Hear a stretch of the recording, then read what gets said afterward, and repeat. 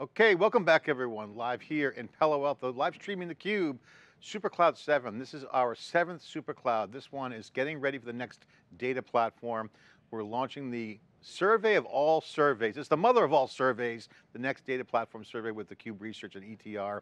We've been unpacking it, all the data around Snowflake and Databricks as a proxy to give us a read for what's happening in the data platform market. We're here for the Analyst Angle 2. Session 2 here. I'm John Furrier, your host of theCUBE. Rob Strechay from theCUBE Research, Sanjeev, Mohan, CUBE Collective, and Sarbjeet, Johal, CUBE Collective. All analysts here.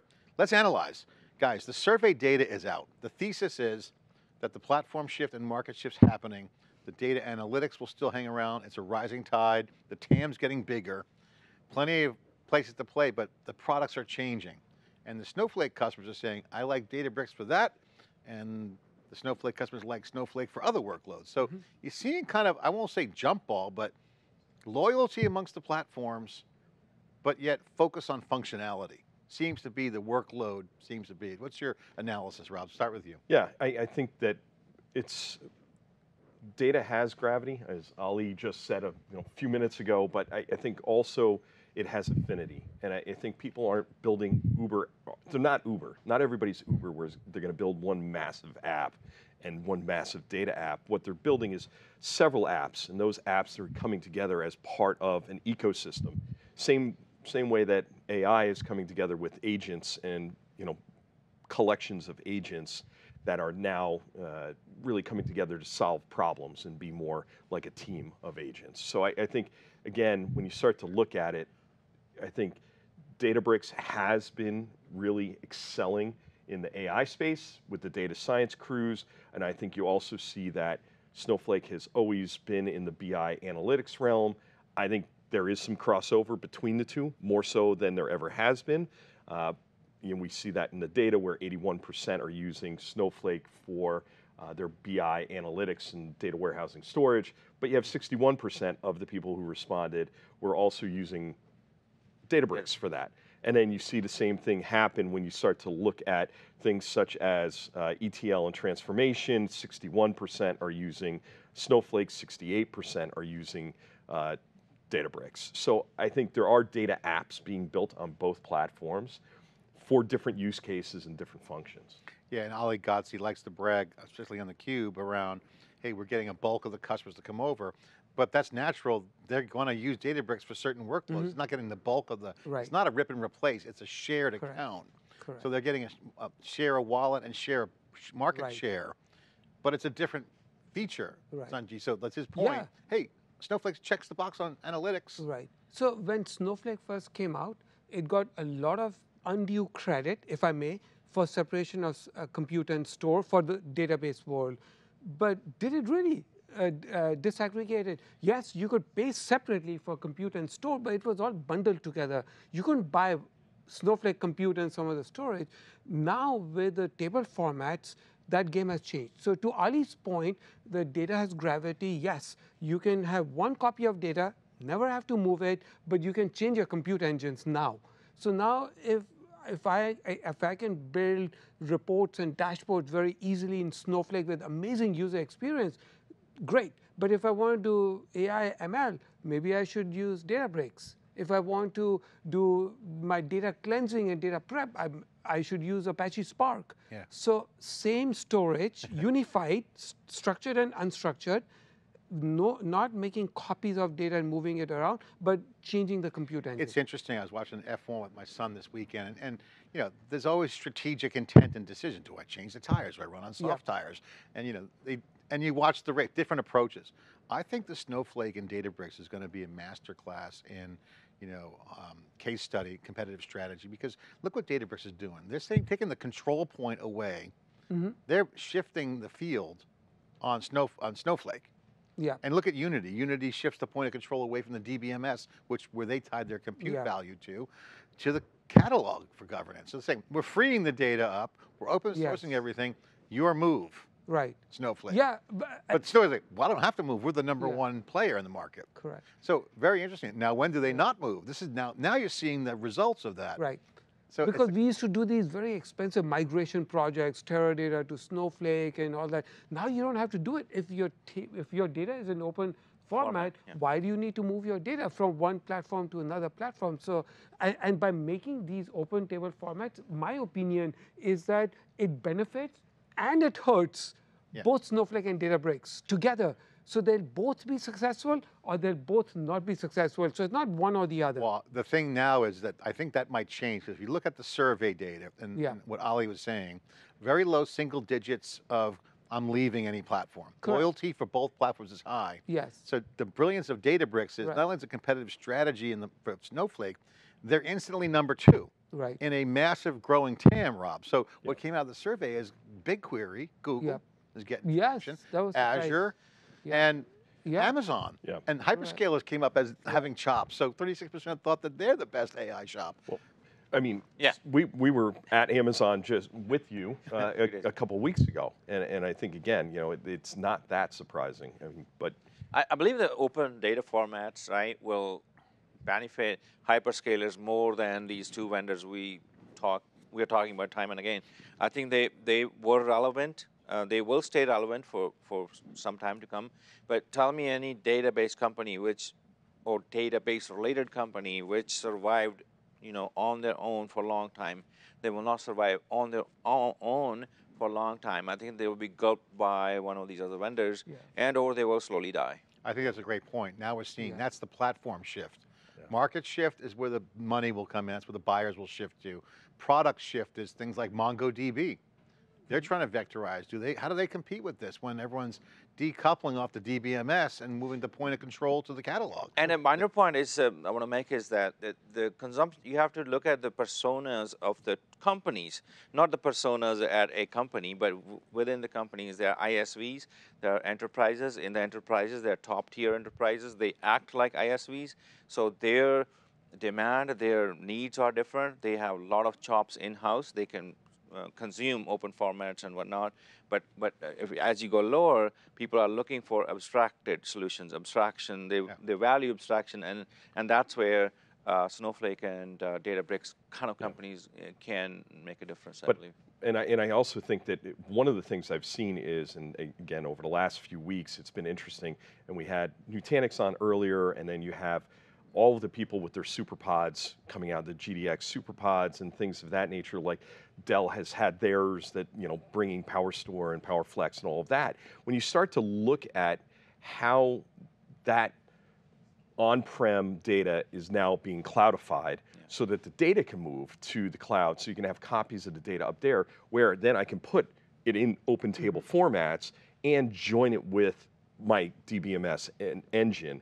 I think that to me is the future of where, because I think everybody got really paranoid about copies of data, and I think that this is why governance is gonna be like the number one, understanding where your data is, what is the lineage of it, how did it get there, and those different control planes is making things even more complicated, but it's also making it somewhat more efficient in some ways because you can use different processing power.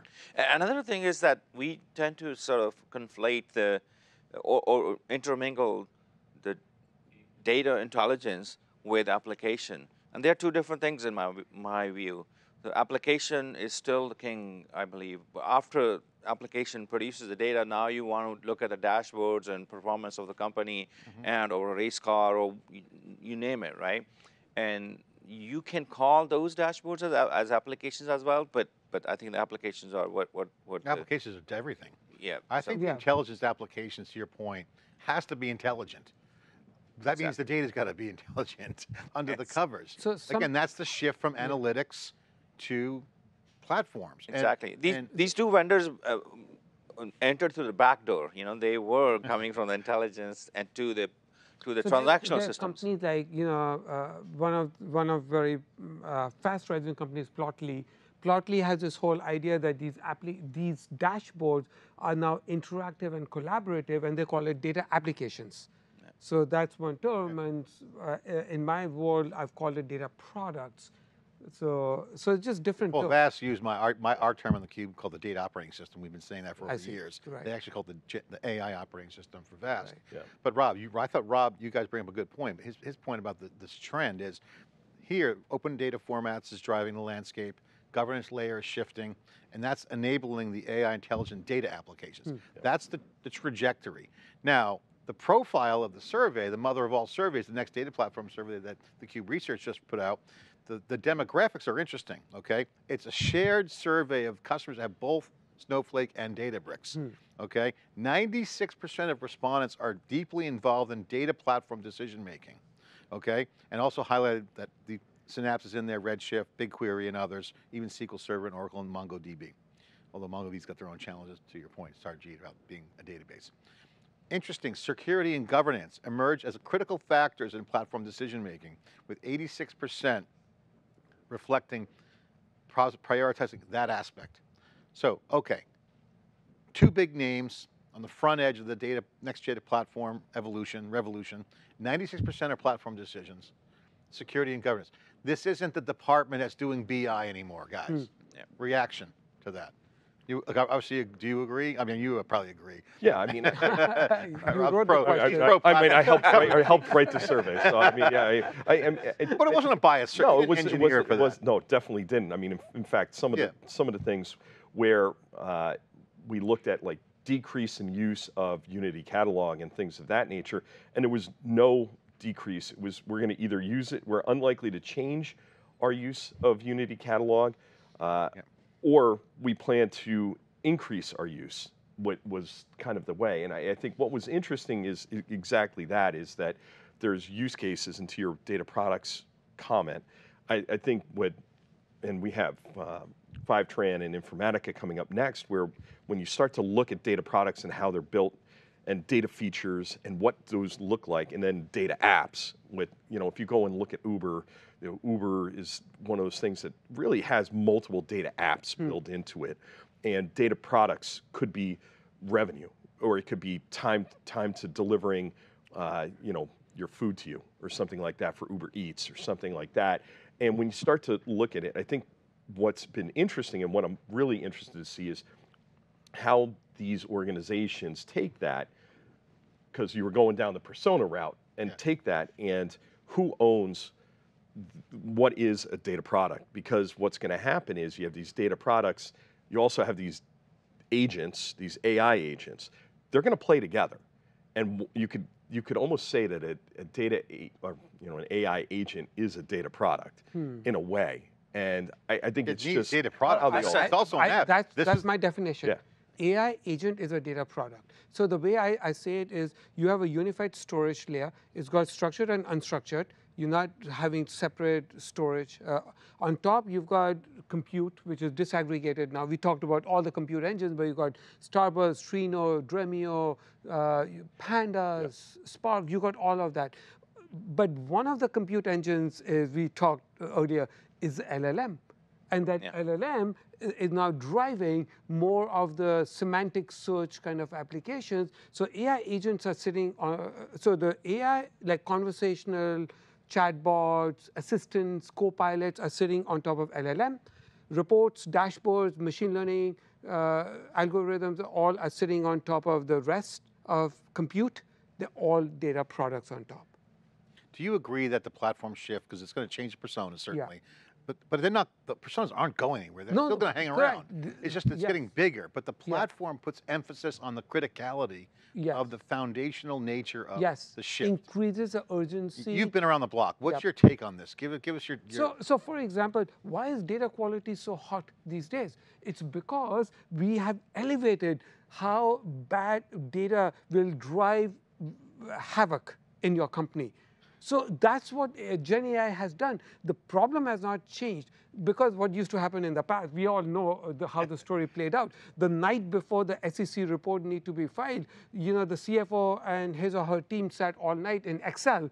They had all these expensive SAPs and Salesforce and Oracle ERP, and they fixed the numbers. Sounds like our team using Google Docs when we have Salesforce. Yes, but now the volume of data, the velocity is so high, and you're putting Gen AI, AI agents that are autonomously going to reason and kick off an action.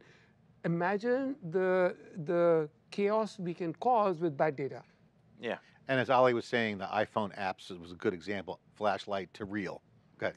Yeah, I think Zamek said that earlier the catalog plus model. I think it has some legs. That idea has some legs, but it will take a long time to be a reality. I have worked in the B2B sort of domains like B2B e-commerce and all that in .com days. And even after that, working at an ERP company, PeopleSoft and so forth, right? So data, of course, is very important. But by industry, if you take a look at the taxonomy of the industries, auto industry has their own taxonomy of parts, what car has what parts and whatnot. E-commerce overall has different taxonomy. Our IT world has SIM model, CIM, right? Common Information Model for ITOL, ITSM. So all those, I think all those taxonomies can sit in small language models, and that's data, right? And that data was sitting in some relational database earlier, but now they can be sitting in the small language models, and combination of those small language models will be woven into our next gen of applications. That's how I see it. Of course, the transactional data will sit in the transactional databases, mostly SQL still, but other data, which is multimodality of the data, if you will, that will sit in different formats, and we will be using LLMs and other means. Before this episode, we had Dipti Borkar from Microsoft, and she was talking about operation database, and I kind of blurted out that, yeah, operation databases get no love. Yeah. Because they are the workhorse. Yes. But all the attention is focused on analytics, like the table formats is all analytics, but the hard work is being done by the operation. Another aspect, very important aspect, is the data has lifespan, and as data ages, it loses value. But some data loses value less than other data. Some data is stale like within seconds. Some data is stale after a month, right? So that demarcation of time-wise, what data loses how much value when, I think that will determine what goes into the large language models and what stays into the traditional databases. So because data is constantly changing, so we are now, so first we had prompt the model, then we had prompt with RAG, which is actually refining the prompt, but still prompt engineering. Right. Then we have fine tuning. Then we have training of small models. None of these are going to go away. Yeah, they're going to actually. They'll all be used in conjunction. So if the data is changing rapidly, you're not going to be training a small language model all the time. So you would train it frequently, but then you would use RAG in combination. And right. And that's how it becomes smarter, right, as well. Yeah. Guys, we got to leave it there, but final question goes to Rob, the co-author of the mother of all surveys, next data platform. When you authored the survey, the results were pretty awesome, by the way. Great job. Yeah. Were you surprised? What was the big takeaway from you? Did it blow you away? Did it get what you expected? What was the big takeaway from the author of the survey? So working with ETR and the way that they actually took the bias out of it, which was fantastic. The guys over there do awesome work. But when you started to look at how much of the on-premise and hybrid was still out there, it actually warmed my heart, because I thought that the results would be high, that 51% of people would use things like SQL still over the next year, because there's so much data still on-premise that has to be unlocked for the true promise of AI to really get there. Well, let's do another analyst angle after this event. You want to do a quick comment on that? Yeah, so I don't want to comment on Rob. I want to comment on a proposal I have for theCUBE. Supercloud 8. Yes. So this survey was all Snowflake, Databricks, hyperscalers. Yep. Supercloud 8 should be all the non-traditional data players who are very fast going to jump into the space. Companies like OpenAI, because they bought Rockset, NVIDIA moving up from GPUs and CUDA, Palantir, Snowflake, all these companies that we don't think right now play in this data platform space. Well, that could be the survey of all surveys. In Supercloud 8, we're going to do a monster survey. Super survey. Yes. Sanjeev, great idea. By the way, again, just at the beginning, we're getting some data, we see things, the tell signs are there. The platform shift is happening. It's coming to the data platform level, the next data platform here at Supercloud 7. More after this short break.